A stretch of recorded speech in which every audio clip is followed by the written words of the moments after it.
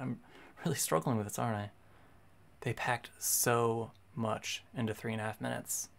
That's one of the most powerful things I've watched in my life.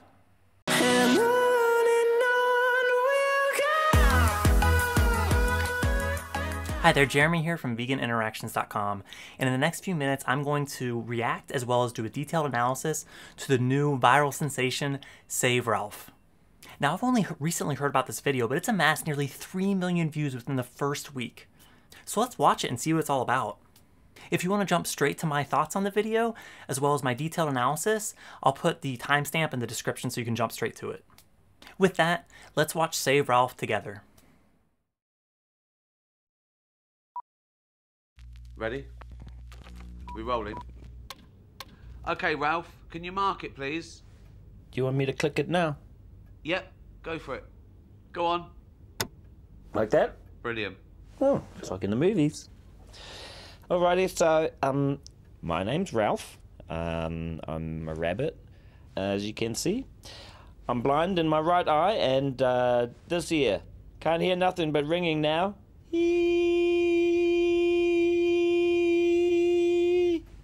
Yeah, it's annoying, isn't it? Yeah.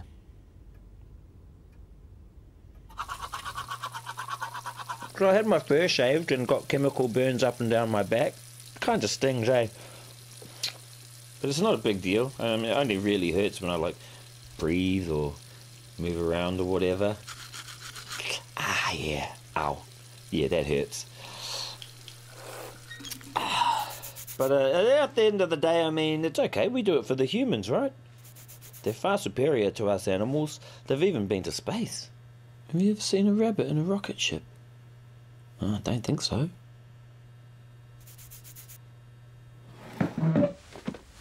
Point is, I'm not a space bunny. I'm a tester. My daddy was a tester, my mum, my brothers, my sisters, my kids, all testers. And they all died doing their job. Like I will. That's okay. Testing is what we were born to do. It makes us rabbits happy. Yeah.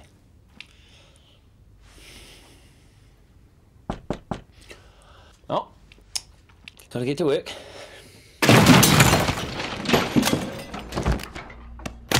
Now I know it looks bad, but the way I see it, I'm doing my job. If just one human can have the illusion of a safer lipstick or deodorant or... Hey, Ralphie! Psst. Ralphie! What's with the camera crew, bro? Oh, they're just following me around, making a documentary or something. Can you ask them to get us out of here? Yeah, what will we see? Come on, Ralphie, just ask them to really get us out of scared. here. Tell my mom I don't my want to number. die, man! Okay, Ralphie! Okay, I hear you. You can edit that out, right? Oh, here we go. Hey, don't touch it! Ow, shit!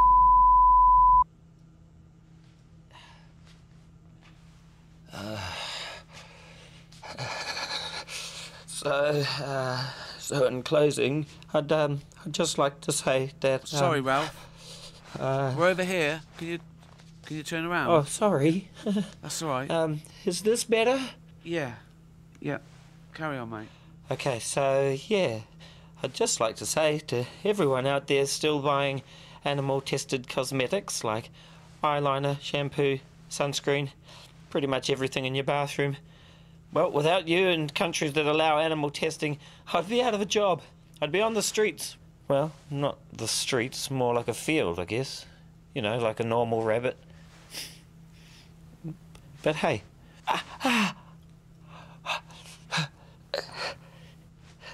It's all good.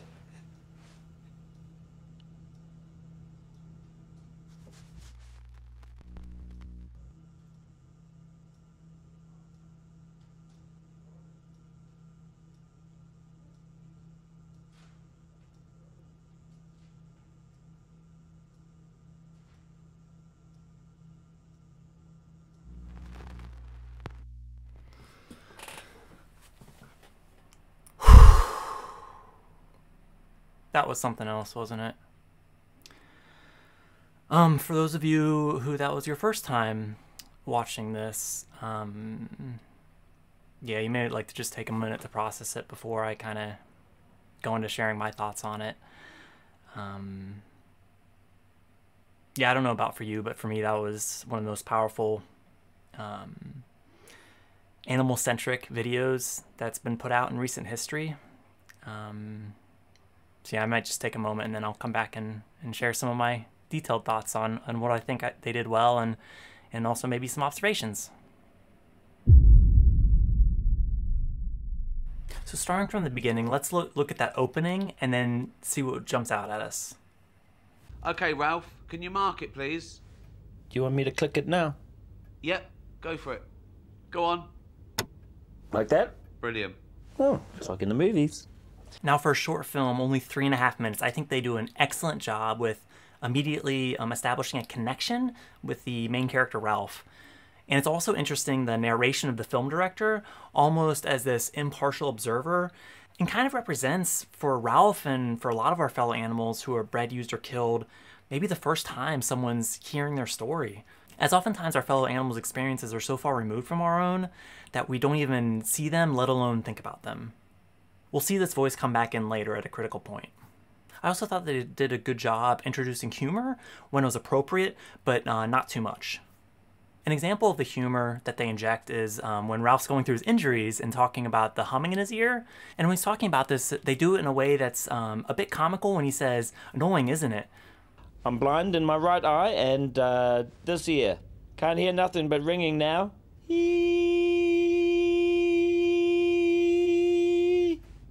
Yeah, it's annoying, isn't it? Yeah.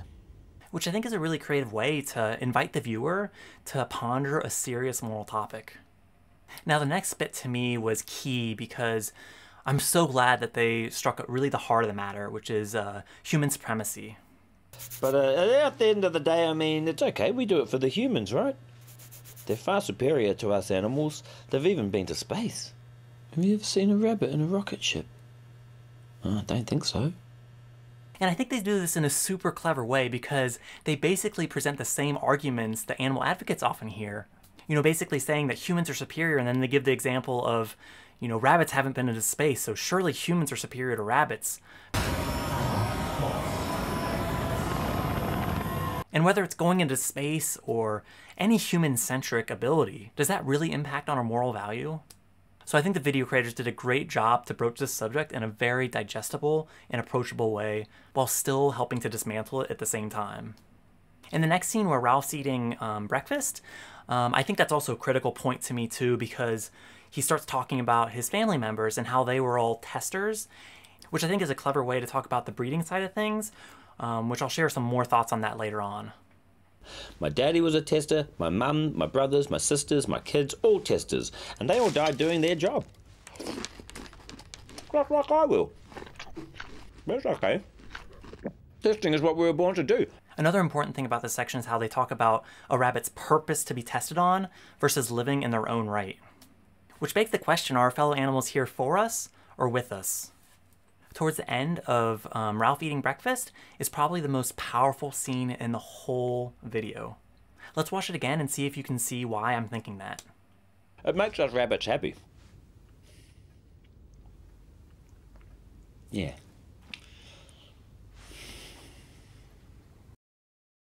Did you see it this time? I'll confess, I didn't see it the first time I watched it, but you can actually see a tear rolling down Ralph's cheek.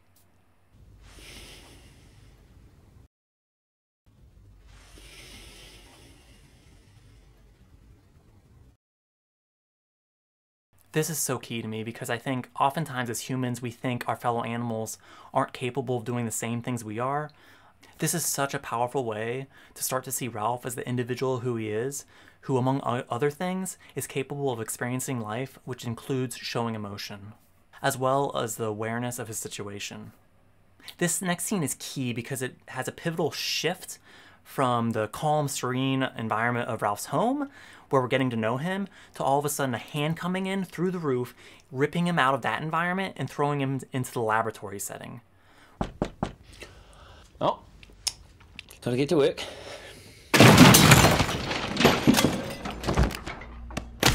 I thought this was another example of the super creative nature of this piece because it really invites the watcher to consider things from the victim's perspective, which I think is a crucial piece of taking the message of animal rights seriously. Because it's not about us, it's about them. I just think this is so clever because I think what we're experiencing watching this and that confusion of what's happening now is probably very similar to the confusion and the fear and anxiety that our fellow animals like Ralph experience when they're in a similar situation in a laboratory or otherwise. This next scene is where the video gets much more confronting and Ralph's placed in this glass box where he can't move around or escape. It's also significant because for the first time, this focus on the individual, which I think is so powerful, for a moment we take a step back and look at all the other unique individuals who are also impacted by animal testing and animal use in general. Psst, Ralphie. What's with the camera crew, bro? Oh, they just follow me around. We also get to hear what some of our fellow animals who are in this situation may be thinking or saying. Making a documentary or something. Can you ask him to get us out of here? Yeah, what will we see? Come on, Please. Ralphie, just ask him to get us out of here. I don't want to number. die, man. Okay, got it. Ralphie! Which again is, I think, what makes this such a powerful piece because we're really invited to consider things from the victim's perspective. Towards the end of this clip, it's interesting how Ralph says, "You can edit this out, right?" Ralphie! Okay, I hear you. You can edit that out, right? Which I think is a subtle yet thought-provoking way to think that, in a way, we edit out what our fellow animals might be thinking in these situations. I also really like here how the creators present one of the common defenses to so-called animal testing by saying as long as it makes humans feel a little bit safer about their cosmetics, it's worth it, which is obviously ridiculous. If just one human can have the illusion of a safer lipstick or deodorant... And for the viewers, if they haven't been moved up until this point, if the closing scene didn't invite them to take this matter more seriously, it's likely nothing would. I thought this scene was really compelling because it shows that it's not just the so-called testing that's traumatic, it's also the aftermath and every moment of their lives. This is portrayed through the video where Ralph doesn't know which way the camera is because he's completely lost his vision. You can also see the raw flesh on his back, which really helps to underscore the severity of the situation. So in closing, I'd just like to say that... Sorry, Ralph. We're over here. Can you turn around? Oh, sorry. That's all right. Is this better? Yeah. Carry on, mate. Taking a bit of a step back, I just think it's so crucial that this video came out because I think the animal movement has largely forgot about the breeding, use, and killing that happens through so-called animal testing. Okay, so yeah, I'd just like to say to everyone out there still buying animal-tested cosmetics like eyeliner, shampoo, sunscreen, pretty much everything in your bathroom. Now the focus here was a bit more narrow towards cosmetics, because obviously the so-called testing happens for a whole lot of other purposes. Well, without you and countries that allow animal testing, I'd be out of a job. I also think this bit's a bit challenging because I think there's some, not necessarily the video itself, but I think there's a potential for people to extrapolate this in a way that is quite racist, saying this country tests whereas this country doesn't. When the reality is, these companies who do this testing are choosing to market to those countries. If they're really ethical and opposed to animal testing, they wouldn't do it. They do it because they want the business, not because some country's making them. Now this next part I think is a bit interesting how Ralph's talking about living like a normal rabbit in a field. I'd be out of a job. I'd be on the streets. Well, not the streets, more like a field, I guess. You know, like a normal rabbit. I think the real question is stopping the breeding in the first place. Because the Ralphs of the world who are being tested on shouldn't be bred for our purposes, full stop. They're not free-living rabbits that are being taken out of nature to be tested on, although I wouldn't be at all surprised if that happens too. But for the vast majority of cases, it's not a matter of releasing the rabbits into the field, it's a matter of stopping the creation of their lives in the first place and preventing the breeding. For the sole purpose that it's a net negative life for individuals like Ralph to be bred into existence for the sole purpose of being tested on and then murdered. There's also several moments throughout this entire video, but especially closing scenes, where Ralph's trying to present this good face and saying, you know, it's all good, when it's really not, because you can see his micro expressions and every once in a while he winces in pain, which I don't know if the creators were trying to do this, but I like to think of this as Ralph embodying almost like the internal moral questions that we ask ourselves, where we're trying to say it's all good, where there's this little wincing and we can't help but thinking about the fellow animals who for them, it's not all good. But hey,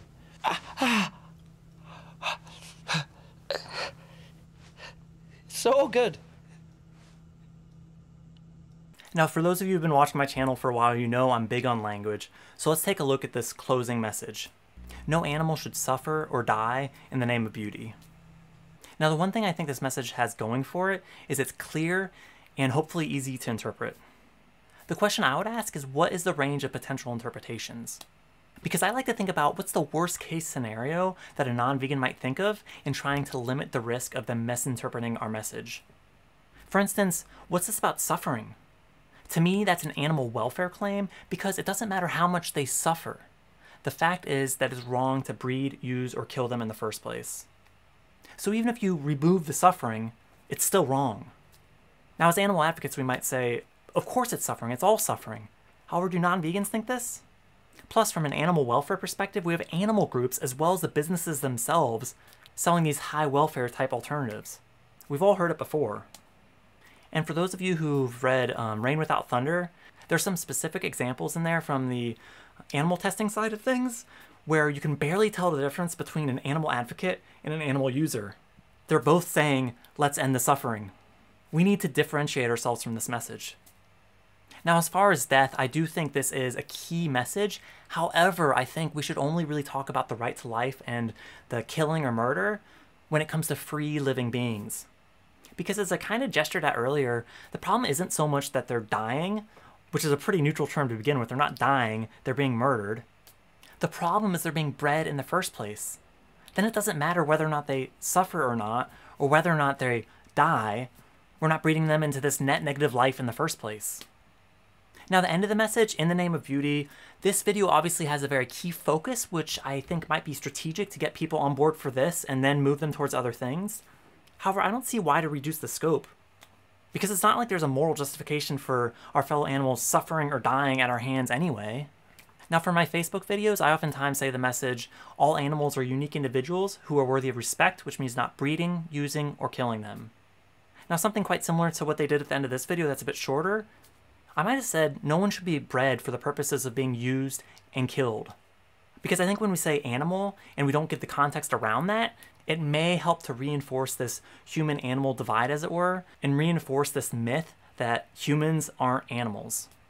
I also just wanted to highlight real quick that videos that do well like this offer a great opportunity for all of us to build respect for our fellow animals. One quick and easy way to do this is by leaving a comment on the videos.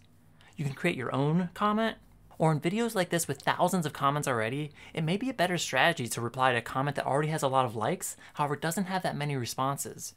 This is likely to be seen by more people.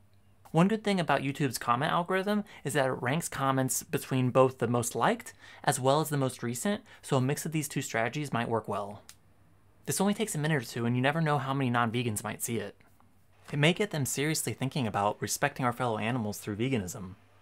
Now, for more ideas for animal advocates to respond to people who support animal testing, I encourage you to check out my discussion guide, which I've just added a new section to, specifically to address this point. And I also list some of the stats as well as some alternatives to testing on our fellow animals, such as using human cadavers, as well as computer modeling and 3D printing. Ending experiments on animals isn't rocket science, it's just good science. We'll all benefit from that. So I hope I did a fair job of capturing the key elements of this video, but I'm really curious to hear what you thought of it. So please let me know in the comments what you thought of Save Ralph, and I would encourage all animal advocates to save this on a YouTube playlist so that anytime a non-vegan comes to you promoting animal testing, you can share this video with them. As always, thanks for all the liking, commenting, subscribing, and especially sharing this link with a fellow animal advocate or someone who's vegan curious, because that's really the only way these videos are going to get out there. Yeah, thanks, anti-vegan YouTube algorithm. And I'll see you in my next video this Friday at 6 p.m. UK time, where I'll be doing a live discussion, or some might say debate, with someone who isn't vegan who runs the YouTube channel, Vegan Vacancy. It's bound to be a thought-provoking dialogue, so I look forward to seeing you there. And thank you for all you do to build respect for our fellow animals. For free resources, such as a discussion guide and language document, check out veganinteractions.com. Thanks for watching.